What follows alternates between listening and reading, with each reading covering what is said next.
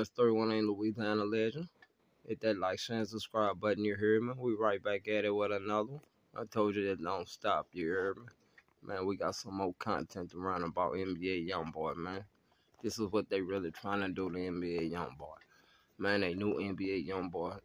To see this what happened. They knew he beat his federal case in California, you hear me? So Louisiana he was already facing, a federal gun charge allegedly in Louisiana. They kept pushing this court date back. They let him bond out. He moved to Cali, you hear me? Caught a gun case, you hear me, allegedly. Beat that federal gun case in Cali, you hear me? Then they shipped him back to Louisiana where they charged and they let him bond out where he posted a $1.3 million bond, you hear me? With stipulations where he had to move to Utah. And you heard me, Louisiana already knew they had a weak case against NBA YoungBoy from off jump. I mean, they had a weak case. You ain't find nothing in 9/10 of his possession or nothing like that. You heard me? Illegal searches allegedly, corrupt officers allegedly. But yeah, they granted him bond and let him move to Utah. And you heard me? And they knew since 2020. From 2020 to 2024. Man, y'all, how long that is?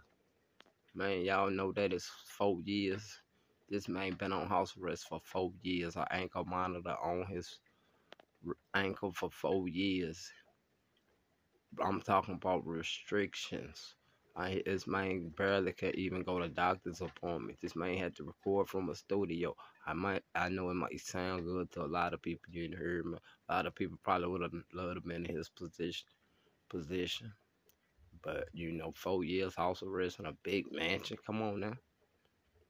You only can have certain people over. Man, come on now. What you expect? This man was going crazy now. And then the people that was around, they seen the signs, but the ones he had around him, they wasn't really there for him. They ain't care. Man, they knew this man was going through it. They knew this man was hurting and stuff, man. Come on, man. Especially when he posting pictures of him laying down by a bottle of a schedule, for narcotic. Come on now. Who in their right mind gonna let the bag? And he's the bag. That's what I don't understand. NBA YoungBoy is the bag. The people around him is the one to blame. He's also got to take self-accountability for his own action. But the people around him, come on, really? Y'all really gonna let the bag go down like this? And y'all let the bag, man. This man was worth 60 M's. Come on now. Now he facing 64 charges. Come on now. That is crazy and pathetic. Come on now. Y'all should have known better. Y'all should have known them people were watching, man. This man was on federal probation, man. Come on now. This man was steady fighting a charge in Louisiana. Louisiana wanted them so bad. See, this what happened. See, Louisiana knew back then, the Brave team of Baton Rouge, Louisiana, had got, in some trouble, they was corrupted, you hear me, and got caught, and half of them got charged and booked and got DOC numbers right now.